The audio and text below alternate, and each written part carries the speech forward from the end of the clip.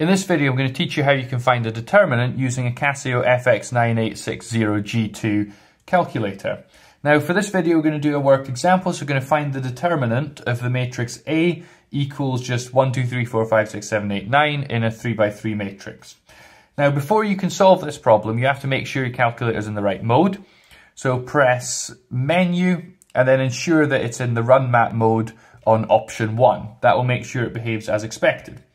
We're then going to do it in perhaps a slightly different way to other videos, but this way is much more efficient. So make sure that you've got these options showing here. If you don't have those options, press Exit several times to get back to the main menu.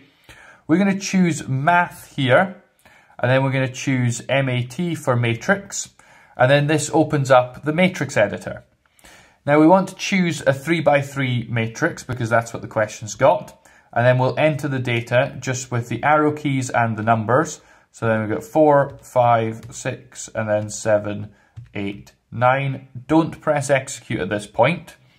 What you want to do is navigate back to the beginning of the matrix. And then with the option menu, we're going to find the determinant function. So we press option. Then we go into mat for matrix. And then you've got det here. So you press that. And then you can press execute, and that now calculates the determinant. That matrix is a singular matrix, so the determinant comes out as 0, and that tells you that there is no inverse. There is an alternative method, which you can also use, that lets you store this matrix in a variable, and then you can find the determinant. So if we press exit, and then go back through the steps to input a matrix, so we go to math, and then matrix. Then I'm going to enter the same 3 by 3 matrix, so this is the alternative method. So we enter all of the data as before. Then what you can do is you can store this and use this arrow button here. So the arrow button assigns it to a particular variable. You can't just store it in A, it won't let you do that. You have to store it in matrix A.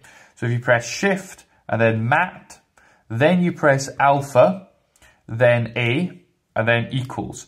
That is now assigned that to be matrix A. You can then go into the option menu, back to matrix, determinant, and then you can access from the memory, matrix, and then alpha for A, and then you can press equals, and that will calculate the determinant for a matrix you've saved to the memory. So I hope this video was helpful to you. If it was, please like and subscribe for more on this calculator and others. And finally, thank you very much for watching.